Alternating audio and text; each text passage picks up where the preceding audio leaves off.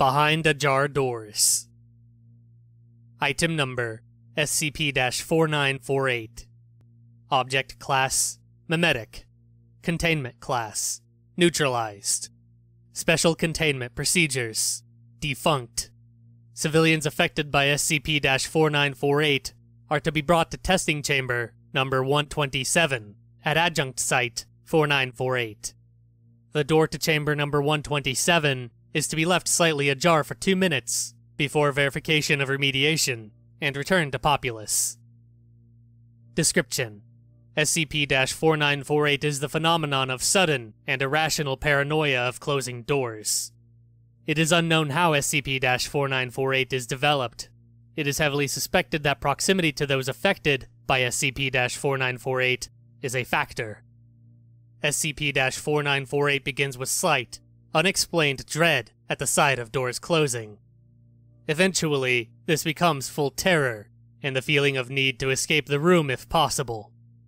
If unable to leave a room with a closing or ajar door, affected personnel will report increased darkness in the room and more jagged and aggressive geometry. After approximately 2 minutes, the subject will calm and SCP-4948 will cease to affect them. History: SCP-4948 was first noted after it had begun to affect citizens of the town of Nightford, Minnesota, a small forest hamlet that was investigated after a disappearance of a local family.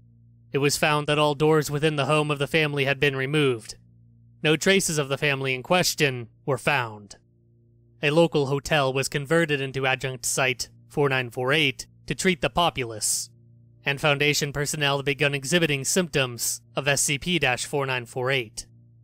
During treatment, most subjects would hide themselves in the corner of the testing chamber until cessation of SCP-4948's effects.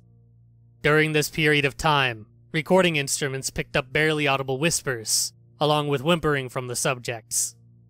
From August 31st, 2018 to September 20th, 2018, over 300 personnel were treated for SCP-4948, with all treatments deemed successful. As such, SCP-4948 has been declared neutralized. Of note is the final neutralization of SCP-4948 in the case of Dr. Warner. This neutralization lasted 5 minutes instead of 2, and was ended with Dr. Warner approaching the door and getting onto his knees and begging the door to not take it away from him. This was followed by a 2-hour period of unconsciousness, after which Dr. Warner reported being cured. Personnel at Adjunct Site 4948 have reported that Testing Chamber number 127 has smelled of rotting meat. This was found to be due to multiple doors made up of organic materials that have appeared within the chamber. Attempts to remove these doors from the chamber have failed. The chamber has since been filled with concrete.